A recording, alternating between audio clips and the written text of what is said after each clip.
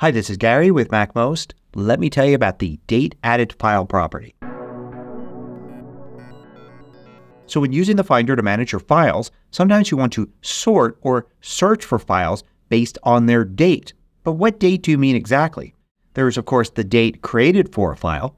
There's also the date last modified and the date last opened. But there's a fourth date that could be pretty useful, but we rarely talk about it. It's called date added. So when in the Finder here, let's go to List View. And List View gives you columns with different file attributes. And typically you'll see name and then date modified. This is the primary date that people deal with. That was the last time you made a change to the file. If the file is brand new, date created and date modified will be the same thing. But as you work with the file, date created stays the same. Date modified will change over time as you make changes to the file. If you select a file like this one and get info on it, by going to File and then Get Info or just Command I, you'll see in here under More Info, all three of these dates. You'll see the date the file was created, you'll see the date it was last modified, and also the date it was last opened. But you won't see this fourth date, Date Added. The main place you see this date is not here in a typical folder in the Finder. But if you go to your Downloads folder, I've got the default settings here. So Downloads folder is here in the dock and I could easily open it up. But I could also have gone to Downloads in the left sidebar if you see it there. Or you can go to Downloads in the menu. And when you see your downloads here, you will see Date Added. The Downloads folder by default has Date Added as a column instead of Date Modified.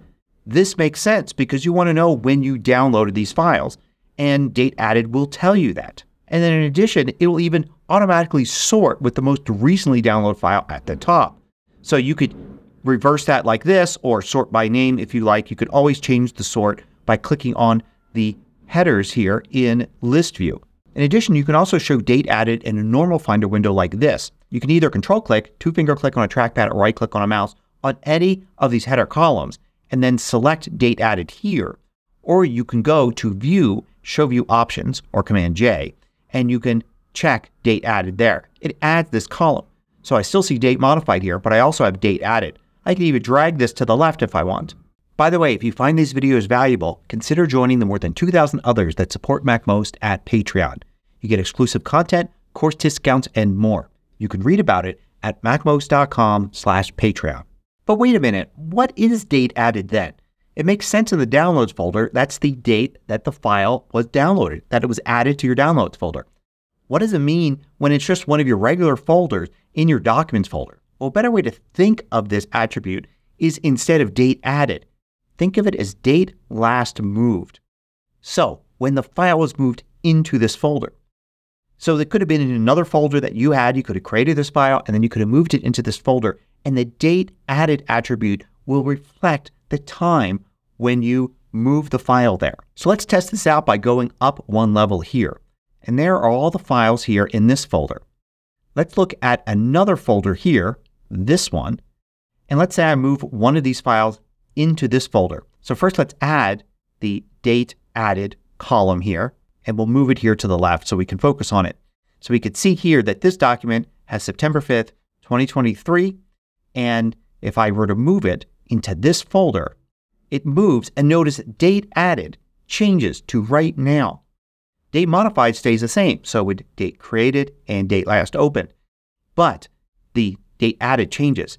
Now I've let the clock advance by 1 minute here, so now if I were to move it back into this folder, you could see it still maintains the date that it was last moved. So now 11:06 as opposed to 11:05. Note that undo won't change this. If I do Edit Undo or just Command Z, it goes back here, but it keeps the same Date Added. So you won't be able to get back the old date once you've moved the file. Now the only real way to see the date added in the Finder is to use List View and have Date Added as a column. But you can actually use Date Added in some other cases. For instance, if I go to Icon View and I go to View and Sort By, notice I can sort by Date Added. So I can at least see the order in which files were added to this folder. I can also use Groups, and then with Groups on, I can group by Date Added. So I can see when files were added to the folder like that. And this will also work in Column View as well. Now you can also search for files using date added. So let's go up a level here to the Documents folder and start our search right here.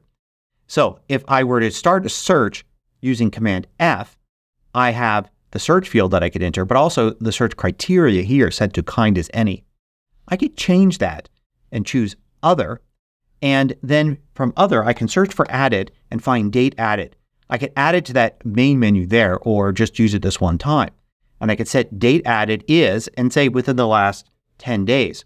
And this will find everything in my Documents folder that has a date added date in the last 10 days. In other words, files that have been moved recently.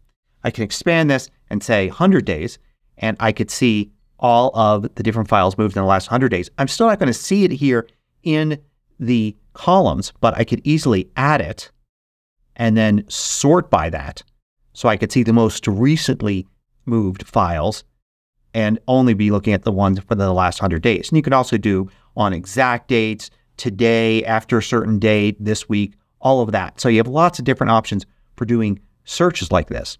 You can also create a saved search, also known as a smart folder, by simply clicking right here, and then you can name it something appropriate like that if you like. So you can always go to this saved search. I can add it to the sidebar or I can just place it somewhere like in a folder on my desktop or something like that and instantly access this search again. So I can always see which files have been moved around most recently. And in this case, it's just in my Documents folder, which is really useful because the Downloads folder is not in the Documents folder. So I'm not going to get a bunch of downloads in here. I'll just get files that I moved into the Documents folder or around inside the Documents folder in this search result. There are many uses for this, of course. For instance, you may be looking for files and have no idea when the last time you opened them or modified them or even when they were created because maybe they were given to you by somebody else.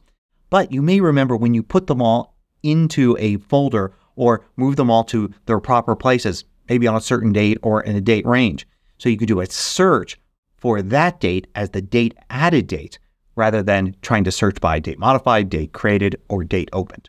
And here's one last tip. If you really want to find out the date added of a file without using the list view in the Finder, while you can't do it in the info window or any other way in the Finder, you can actually do it in the terminal. So all you need to do in the terminal is use MDLS, which will look up attributes of files. And the attribute name that you want to look for is KMD item date added. And it has to be capitalized like that with the MD and then the ID and A all uppercase. And then you just need to put the path to the file. Easy way to do that, of course, is to just drag and drop. So I can drag this file here like that and then return, and I will get in the terminal window here the date added. And you can see how it matches this date right here, though of course the time zone is going to be GMT. If you really wanted to, you could build this terminal command into a shortcut or something if you need easy access to the date added for a selected file. So I hope you learned something new about your files in the Mac Finder. Thanks for watching.